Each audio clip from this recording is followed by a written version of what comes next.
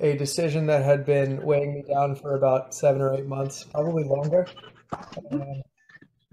that significantly has impacted the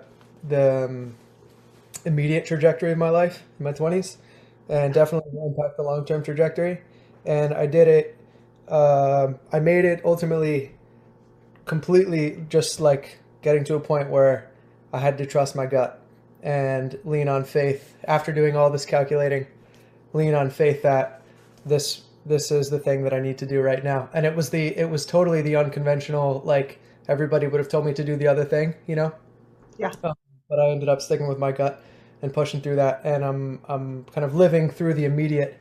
I'm in the immediate stage right after that, and see things kind of starting to come together in a cool way. So I think the short version of that is just really leaning on my gut in an intense way, and pushing through the um, or choosing the unconventional thing because it feels truer to me.